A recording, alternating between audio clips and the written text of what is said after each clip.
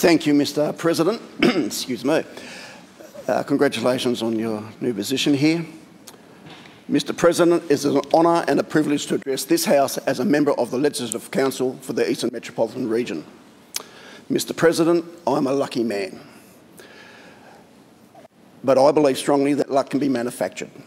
I am here today representing an industry that has seen major changes over the past few years. We have unfinished business in this place.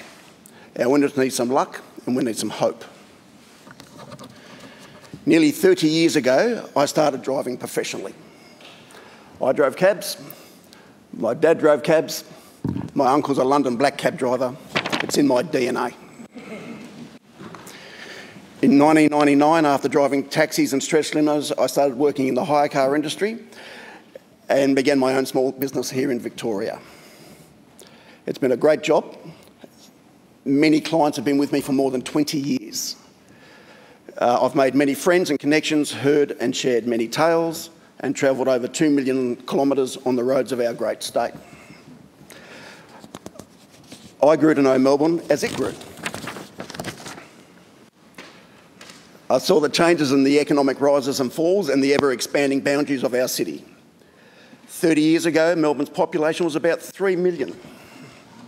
Our city now covers almost 10,000 square kilometres, and I reckon I've driven most of them. It certainly feels that way.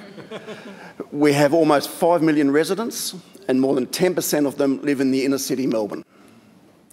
And we can also boast, proudly or not, that we are the most densely populated city in Australia with 485 people per square kilometre. Inner city Melbourne has a population density of over 4,000 people per square kilometre. Now we face issues of high density living, urban sprawl and the challenges of providing transport and services and infrastructure to a growing and ageing communities. These are issues that weren't on the radar of a fresh young business owner 30 years ago. For generations, my family lived in council flats in the London East Docklands area of Bermondsey. These were the true working people of London. The family home was destroyed in the London Blitz, so when my father came home from the war, there was nothing left but dramatic social and economic change. So he and my mother became 10-pound Poms and travelled by ship to Australia to make a new life and arrived at Station Pier in Port Melbourne in 1951. My parents worked hard, starting life in Australia in a government hostel and working their way to a comfortable lifestyle. They taught me to work hard, to make my own luck, and from them I inherited a strong sense of right or wrong. The bride is normally right, and I'm normally wrong.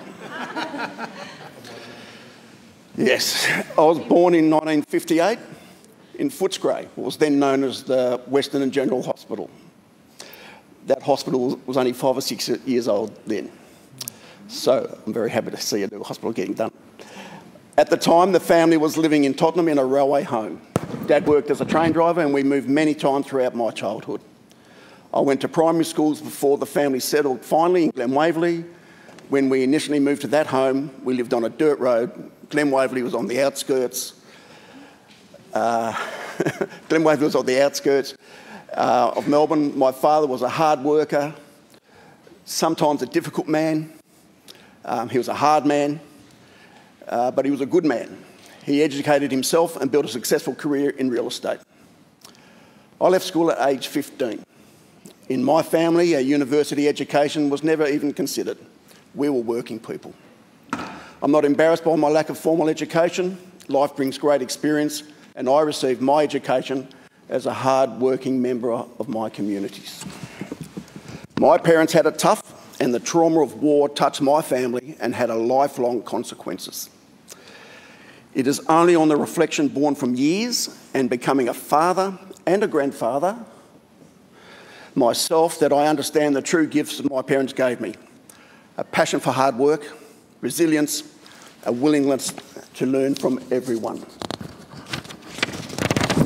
Perhaps above all, an understanding that we must be grateful for what we have. Like many of my generation, my parents didn't teach me to ask for help. They were a generation that was too proud. But today, society faces new traumas as rapid changes consumes many industries. We see it in our hard-working farmers who, despite their consistent hard work, find themselves victims of change from climate to legislation and technology. In my industry, the consequences of deregulation has caused devastation for many. All of us have been touched. The bride and I, we owned a small farm at Stanhope.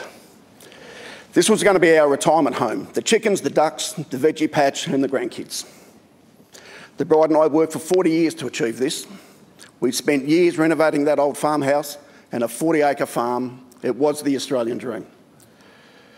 It was what my parents come to this country for. Uber's illegal entry slashed my income. We were unable to hang on to the farm and we were forced to sell. The banks wanted loans paid out on my business debt. The equity left in the house paid some of the business debt off, but not all. So I find myself now paying $1,646.62 a month on a loan for licences that were revoked. This is just my story, but I consider myself lucky because there are many thousands of families in a far worse position than I. I didn't apply to the Fairness Fund because I had no confidence in the process. None. For many, accessing that fund seemed a pipe dream. Our views were vindicated when the Ombudsman's report was released on the roll-out of that fund. This was hardly a level playing field. Mr. President, I'm 60 years of age. There would be no chance of me ever having my own home again. My heart goes out to those families who have lost everything, including their loved ones. Me being here today, in this place, is a sign of hope for many in my industry who felt their voices weren't heard. Mental health services and support for disrupted industries will be one of my priorities, because I know getting back on the horse isn't easy. In December 2016, my luck almost ran out. On the way to a job near Melbourne Airport, an oncoming vehicle crossed the double white lines and hit me in what is known as a high-speed offset head-on collision.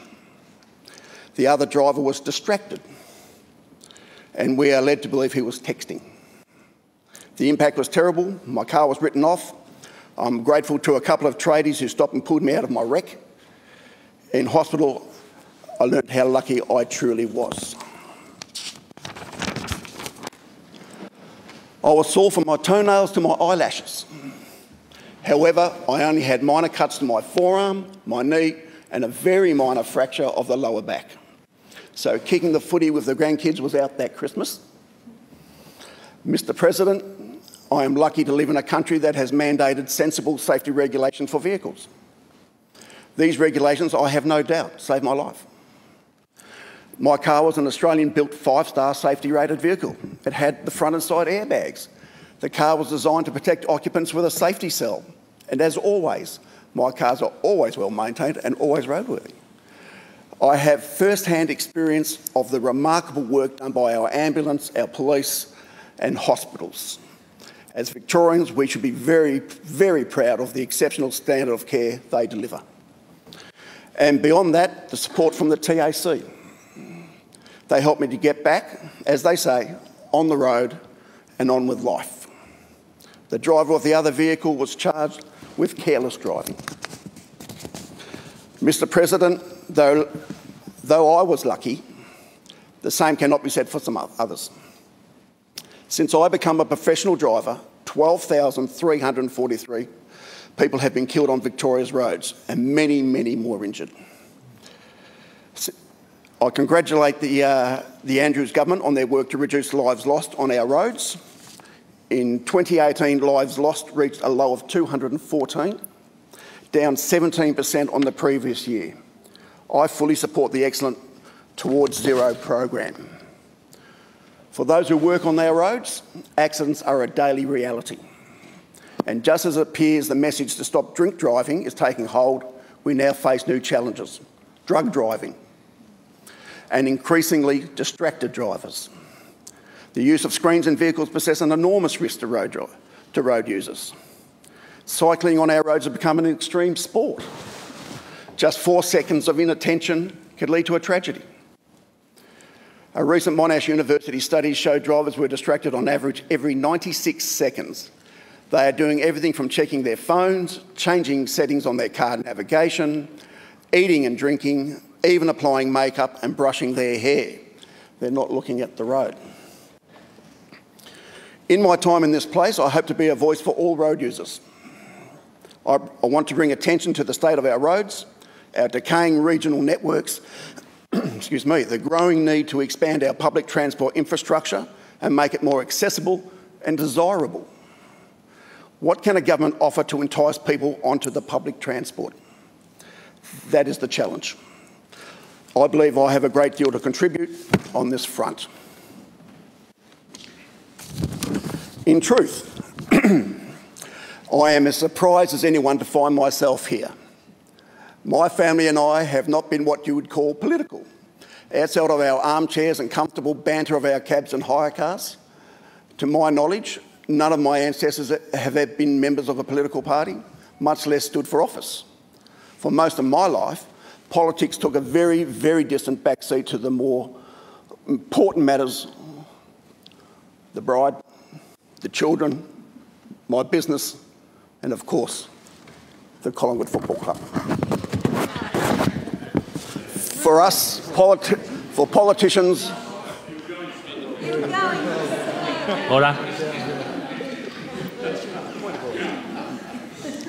For us, politicians was a dirty word. Until 2013, I didn't think I'd ever been in an office of an MP. I had not been in Parliament, except perhaps as a small child. I'm not a career politician. At 60 years, I'm here because I have a job to do. And it bothers me that politics is such an elephant in the room. We love to talk about it in our cabs and hire cars, but in general, only the outraged speak about politics. Everyone has a drunk uncle who rages about the stupidness of government, and in the media we see politicians regularly criticise and ridicule, often for good reason. It's no wonder that people cry ignorance when we ask opinion on politics. At election time, the public are hesitant to declare sides publicly or even with their families. So we send each generation to the ballot box confused and enraged and forced to choose. I don't know how we improve, but I think there needs to be a new type of conversation about politics in our community, and I hope to be part of that conversation. I think we need to teach people that members of Parliament are there to help them through the red tape of government departments, to bring their attention needs when they don't fit the system, and to take their voice into this place. I intend to engage with my community and listen closely to the needs of the Eastern Metropolitan region. I am also one of many new MPs who sit on the crossbench representing a community issue. My issue is transport. My journey into politics has been swift. In July 2014, I was asked to join the board of the Victorian Hire Car Association soon after I took the role of president. I was confronted on a daily basis by the struggles of thousands of drivers, owners and other members of the Victorian transport economy. With the government's surprise announcement of its intention to deregulate the industry, I found myself thrust forward to advocate on behalf of an increasingly forgotten group. In the excitement of new technology, we forgot the years of hard work, sweat and tears to build the regulations which were brought in because of a needed to bring Victoria's taxi industry to a safe and reliable standard. It was not perfect, but it was and is improving until it all got scrapped and now it's a free-for-all. Like many before me, I felt and shared the frustrations of good families, migrants, and those who lack the English skills to fully participate in our democratic process. I feel the pain of thousands who face the loss of their life savings and their homes. They are trapped. And for many, too many, there seems no way out. The devastation that has been wreaked onto an industry and the duty to correct it is a weight I carry into this place. From these ashes, a new political party has arisen. Transport matters. With the support of members of all backgrounds, speaking dozens of languages and a population as diverse as Victoria itself, we have won this seat and the voice in Parliament. Mine is a voice for hard-working industry made up of many immigrant families who, like mine, have sought a new start and a better life in Australia. Until now, their voices have been largely unheard.